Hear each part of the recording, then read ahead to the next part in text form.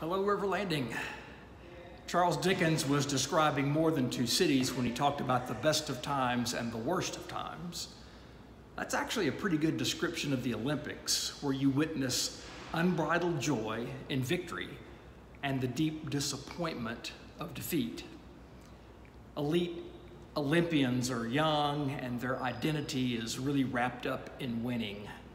When they don't, and most don't, they have the worst of times. But there is another city, another Olympic model, where scores and distances and points and medals don't define the experience, where all the times for all the participants are the best of times. I'm talking about the Special Olympics. My daughter represented North Carolina in the 2018 National Games in Seattle, and next year will represent New York in Orlando. And I've seen the difference in these two metaphors of life, these two cities. You hear regular Olympians, when they don't win medals, say that just being an Olympian and competing is enough. But you can tell they're struggling to convince themselves of that value system in a world that doesn't believe it. It's so different in Special Olympics. No one there is valued because they perform better than anyone else.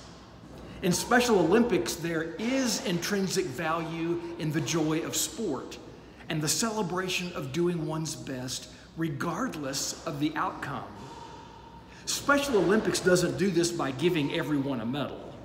They do it by giving everyone encouragement, support, and love, regardless of their capacity. Losing a race doesn't mean you're a loser in Special Olympics. Losing a competition doesn't mean all your hard work was wasted, because there is a different value system at work. There is some temporal value in pushing the limits of human achievement, and we all see and enjoy that in the Olympics.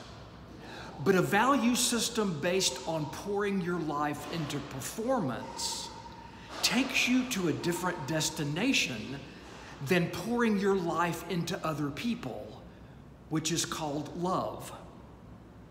We call the participants in Special Olympics handicapped, disabled, limited, or worse. But when it comes to love, they've already found gold. I hope you do too, my friends. Have a great week.